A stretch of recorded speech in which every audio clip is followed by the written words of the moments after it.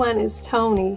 Now in today's show, I want to show you how I made my own designer baskets and vase using dollar store rope and jute. But first, I'd like to take a moment to tell you about my sponsor and favorite online learning place, Skillshare. Skillshare is an online learning community where millions come to take their next step in their creative journey. There are thousands of classes in categories like illustration, photography, creative writing, filmmaking, marketing, freelancing, and much more. Skillshare is designed to meet the needs of all levels, from beginners, pros, dabblers, and masters. So you can find a class that's just perfect for you and take it at your own schedule. Now, since I do my own teaching on YouTube, I was so excited to see that there was a new class by one of my favorite creators, Marquise Brownlee. It's called YouTube Success, Script, Shoot, and Edit with MKBHD. In his class, he takes you through the whole process from researching topics, scripting, shooting, editing, posting, and growing your channel. For me, this class was invaluable. Now, along with my YouTube channel, I have other businesses and projects, and sometimes it's hard to stay organized and get things out on time.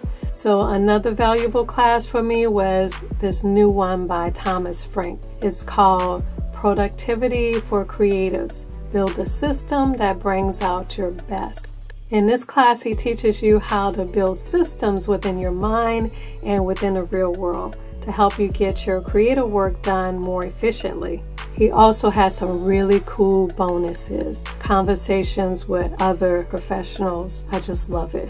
Skillshare is ad-free and also incredibly affordable. An annual subscription is less than $10 a month. Plus, the first 1,000 of you to click on the link in the description below will get a free premium membership. When you join, you can try one of Skillshare's new live classes. Experience real-time inspiration as you connect with popular teachers while watching and working alongside other members. There is nothing better than getting better. Experiencing your own growth is extremely satisfying, and Skillshare's online classes can make that possible for you. Now, let's be productive and get to work. Now, I was cleaning up my craft studio the other day, and I noticed that I had a whole lot of rope and jute that I had been collecting over the years from Dollar Tree and different places. And since I was just online looking for baskets to help organize my office, I ran across these really unique sort of designer baskets that were made of rope. I thought they were really artsy. So I wanted to use the rope that I had and see if I can make some really functional art pieces. For my first basket, I'll be using nautical rope that I found at Dollar Tree. I'm using it in white and a natural color. Also from Dollar Tree, I'm using a small round wooden plaque and a large plastic bowl for shape molding. You will also need craft glue with water and the hot glue gun with Gorilla Glue sticks. Okay, I'm going to start by covering my craft table with some plastic because I will be using glue and water and it'll get a little messy and wet. And I'm using this large plastic bowl to set the shape of my basket. And I am also using this round wooden plaque I found at Dollar Tree. I thought this would be a nice base for my basket, just to give it a little weight and to give it a nice flat base to start with. So I'm going to cut this little rope off for hanging, and I'm going to turn my bowl upside down and put this on the bottom of my bowl. Now, the wooden piece will be a part of my basket, but the plastic bowl will not. So I am taping the wooden piece to the bottom of this bowl temporarily to keep it in place, and I'll be using the bowl just to form the shape of my rope basket. Okay, so I want to make a nice design with rope. So I'm using two different colors. I'm going to use this nautical rope I found at Dollar Tree, This is a pretty fat rope. It's a nice thick weight, and I have this natural color and I have white. So I think I'm going to do a cool design using the two colors. I'll start by rolling the natural color around the bottom part, the base. So I'm going to start by putting hot glue on the wooden piece around the top edge, and I am using Gorilla Glue for this, glue sticks, to make it extra strong. Now that I went all the way around, I'm going to cross the rope over the top down to the next level and make another row down at the bottom part of the wooden piece. I'm going to keep going around and around.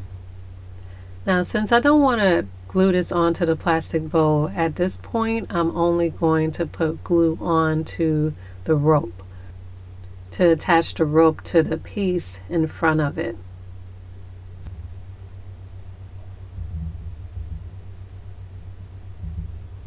Okay, so now that I have the base pretty much done, I want to start making a cool design for this.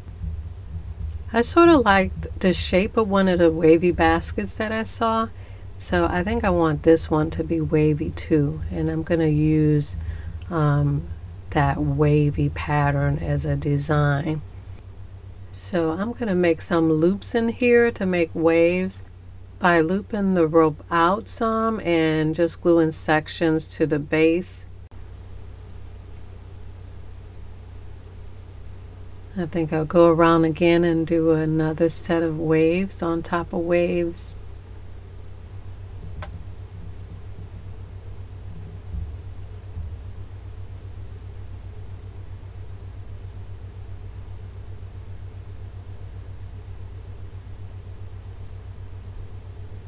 Okay, so this is what I have so far, and I do like this wavy pattern. So I'm gonna now start adding my white rope to this. And I think I want to put the white rope on the outside and the inside of the waves. And again, I want to be careful to just put the hot glue on the rope and not on the plastic bowl, because I want to remove this bowl when I'm done. And this white rope is extra thick, so I want to try to tuck that in and put the hot glue around mostly the top edge so that it doesn't seep through and stick to the bowl. Now this white rope is really thick, so when you cut it, it frays a lot. So you may want to put a little hot glue on the end after you cut it, just so it'll stay together, stay twisted together. Or use something to really tuck the ends in. And I'll just make up the design as I go. I'm going to add a natural piece here as part of the end curve. I'm going to use something to poke those pieces in. And like I said, I glue some of the edges to stop it from fraying so that I don't burn my fingers. I'm using a piece of cardboard to pinch it together, the ends together. And that'll make it easier when I'm gluing this down to the rope below it. With this section, I'm doing sort of a circular coil design just to make it a little more interesting. Now, very frequently, you might want to take a screwdriver to stick underneath, because some of that hot glue does seep through. And if you turn it over, you can see where the hot glue is on the bowl, and just use the pliers to detach it before it gets too hard. So this is what it's looking like after I filled in all the waves with white rope. And I think I'm going to do a couple of more rows to make this a higher basket. So I'm going to do a couple of rows with the natural color just around the border. I had to keep checking to make sure it's not sticking. Then I want to do a couple rows of white.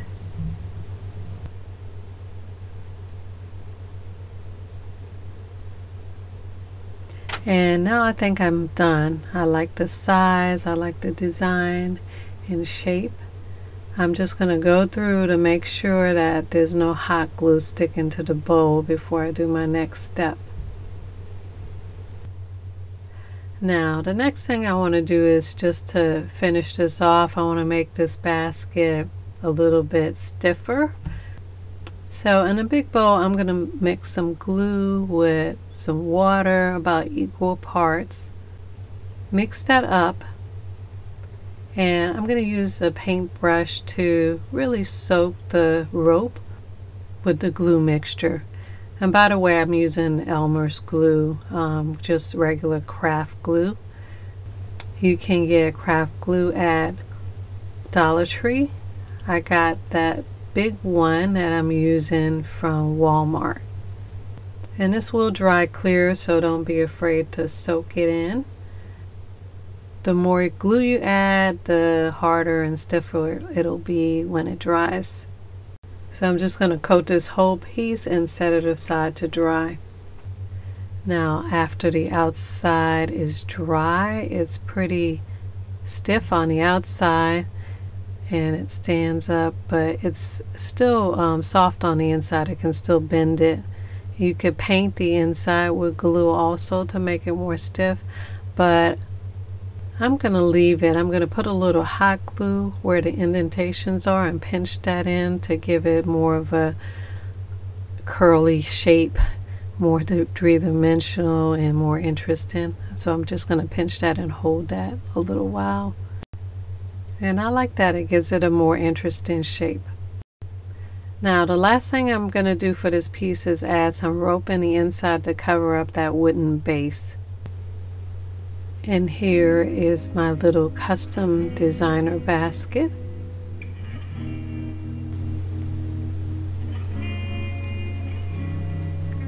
Now for my next piece, I'm using jute, another round wooden base, and a balloon. I'm also using the craft glue and water mixture. All these I got from Dollar Tree, and my metallic acrylic paint. Now I saw a video of this technique to make a lampshade, and I'll try to leave the link in my description tab. But I thought I could make a nice basket vase using this technique. So I blew up a balloon about the size I want my vase. So I am going to tape the bottom of this balloon to the base. I also want to give this some weight and make it flat at the bottom, so that the vase will sit up nice and straight. So I just want to make sure that it's nice and centered, and I'll use a couple of pieces of tape to adjust it to make sure the balloon is where I want it.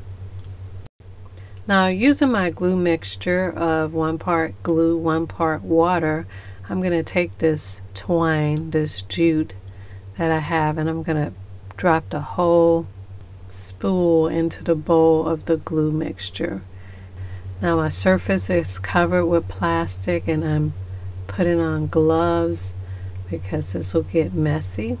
And I'm starting at the base, and I am going to glue the jute around the base of this piece. And after I finish the base, I'm just going to start wrapping the jute around the balloon. And I'll just keep going around and around in every direction to cover every part of the balloon. I'm even going to go underneath the base until I got most of the balloon covered. And I think I am at the end of my rope. And this is just perfect. I think I have enough covered.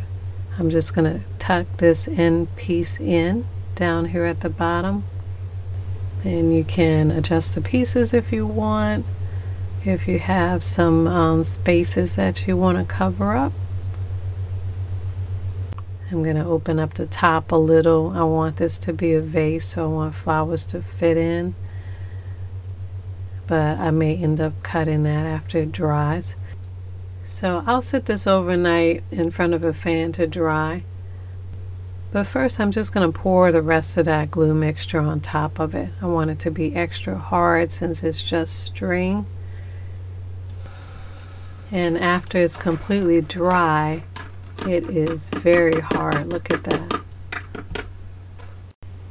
So I am going to pop this balloon and take it out.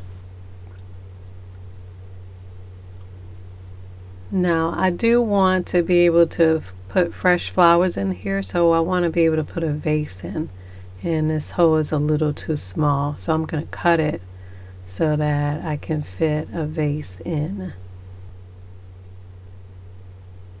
And I'm just going to cut an irregular shape. I think I'll cut along this line here just so that I could fit a vase inside.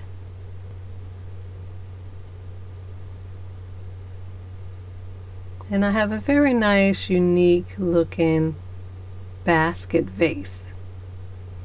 And let me just trim that a little closer along the edge. Very cool.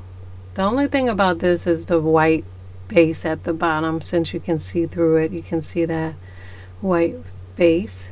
So I think I'm going to paint that just to tone it down. I'm going to use a little bit of my bronze metallic paint. And just covered the inside of that circle.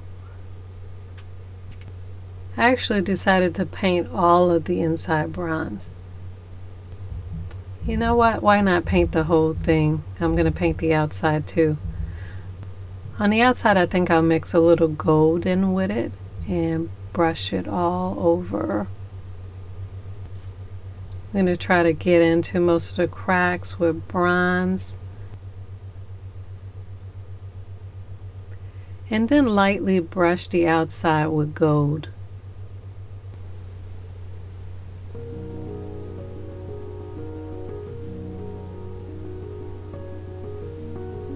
And oh wow, I really like the way this turned out. And look at how perfect this goes on my kitchen table. I love it. It has a real sophisticated look and it goes with my whole decor. Plus my coffee filter flowers look great in this vase. Okay, for my last basket I am going to use this rope. That's pretty much the same as the one I used in the first project, but this one I got from Walmart. I had a big spool of it in my supplies. So what I'm doing is I started a coil. I'm just rolling the rope around itself using the hot glue to glue the rope together. And I just created an oval shape. This is about 6 inches, and this will be the bottom part of my basket.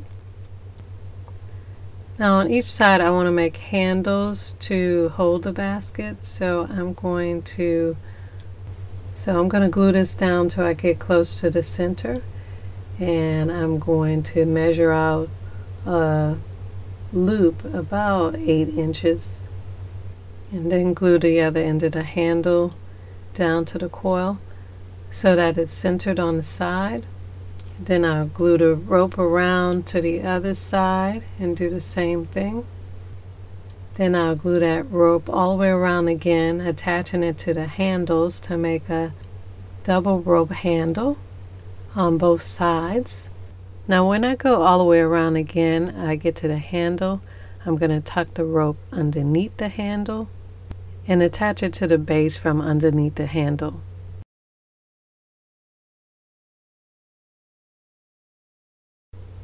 Then I go over the other part of the handle, then attach it to the base.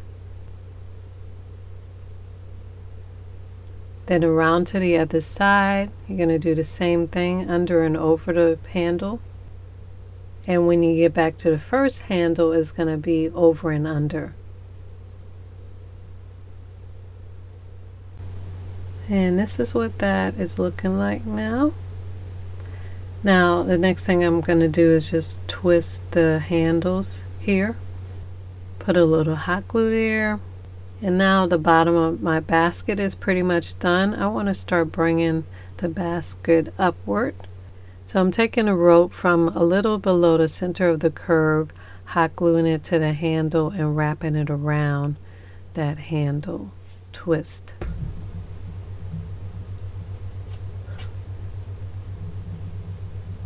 And of course, whatever you do, you're going to do the same on the other side. And I went around this one more time and did the same, a double rope line. And so now on the center side, I want to start doing a design. I'm going to do a little loop here. I did another loop next to it. And when I get to the handles, I do over and under again. More loops, or rather waves, on this side. Then when I get around again, I'm doing just a straight line on top of those waves. So after the single line, I did another group of loops around, and then another single line on top of those. And where the loops touch, I'm just going to wrap some twine around it, that jute that I had. Just a small piece on each of them with some hot glue. But after the base and the handle, you can pretty much do any design you want. Add corals or different designs and add different colored rope. But this is what I came up with. And I think it's a very lovely little basket. I can see some office or crafting supplies in here. Or it'll make a lovely little fruit basket on my counter. At any rate, I have my own custom unique baskets. It's amazing how I can almost decorate my whole kitchen with a little rope and glue. Need a little more detailed instructions on some of these projects? On my Etsy store, for just a few dollars, you can get instant digital downloads of full color step-by-step instructions with templates for some of your favorite projects.